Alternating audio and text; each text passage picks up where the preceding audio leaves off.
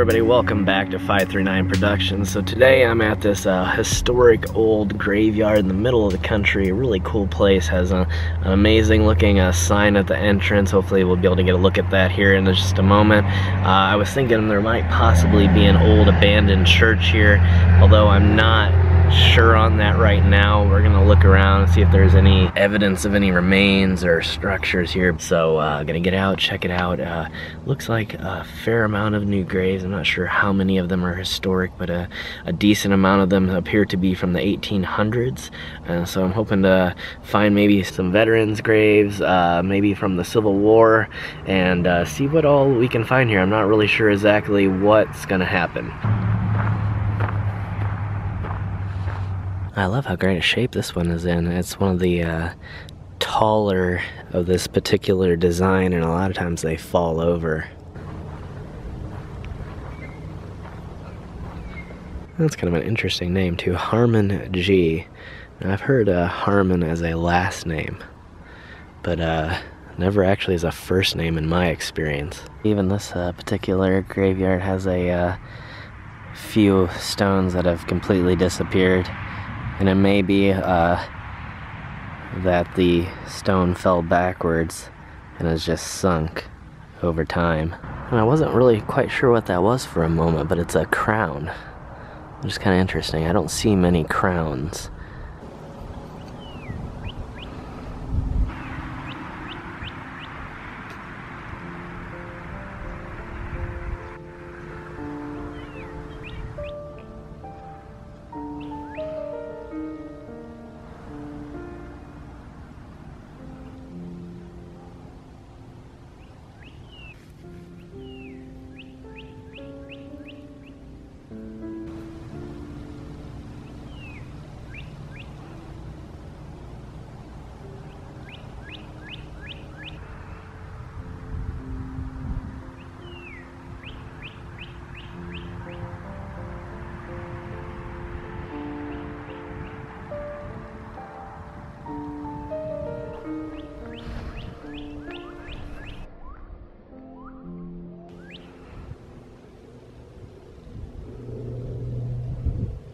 This is in very interesting condition.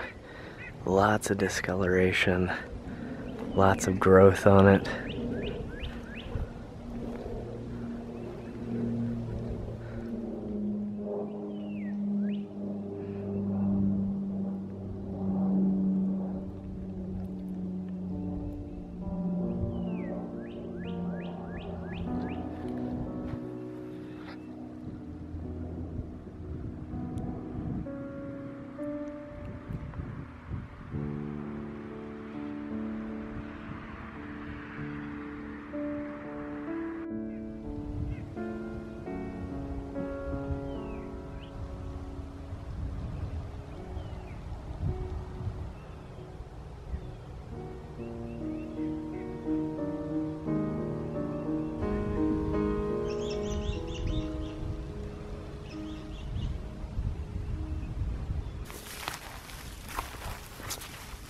This is another unique one here. Now this is definitely a veteran of the Civil War, and you can see the two draped flags over, I'm not sure what that is in front of them. Maybe some sort of symbol of the division of infantry or division of the military that they were in at the time. And here appears to be, yeah, World War II, which surprisingly, I'm not sure why, but find far less World War I and World War II graves in this area than Civil War graves.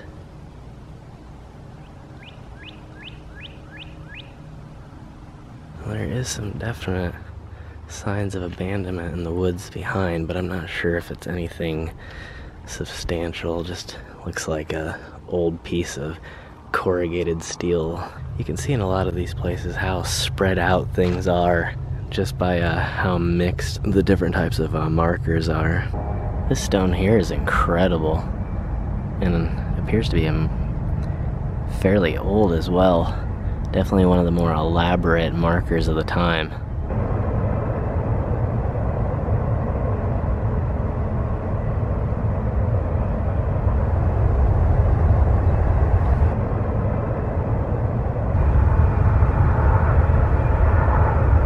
And I just love how those raised letters look.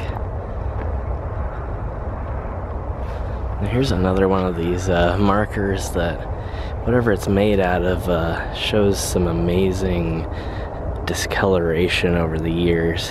It almost looks like it's been painted at one time.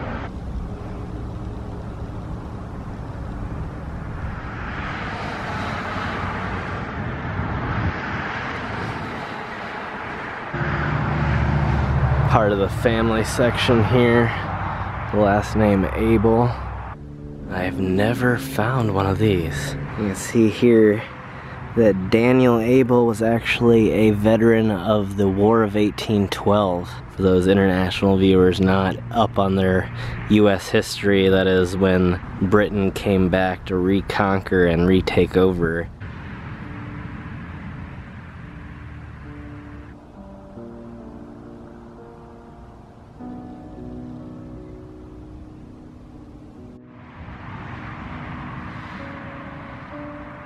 And right behind here is another Civil War veteran. You can see here, not only were they a veteran of a Civil War, but they came back and became a reverend, or they were a reverend before they left for the war.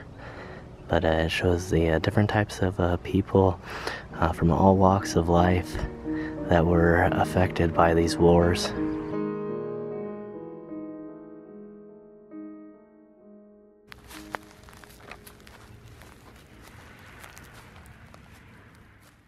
Wow, and here you can see even another War of 1812 veteran. Only the second I've ever found. And I'm coming up right now on this cluster of markers, which again would have been fairly separated years ago. Many of these graves in between the older markers are actually World War veterans and Korean War veterans. So much of these spaces would have been empty when these graves here were first set up. I'm really interested now to see just how many of these grave markers represent veterans of the War of 1812.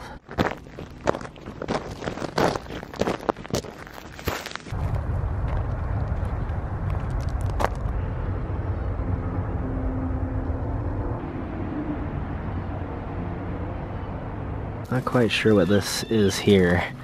It might just be things that were thrown away, but it kind of looks like a marker. However, it'd be a very strange looking marker, so I'm not sure what exactly I'm looking at. It's just looks like a spare pot, so maybe it's something that's been discarded over the years. There's definitely more than a few things, at least small things, that appear to be abandoned in the woods behind. But directly behind was where I was thinking there might still be remains of a church. And it appears that if that were the case, that it has since been torn down. And there is absolutely no structure behind this at all. And it does appear that there was some heavy machinery here. There's definitely some very, very large tire tracks in the mud, and so it appears if there was anything left, it's long gone now. But I'd like to thank you for watching this recent episode of 539 Productions.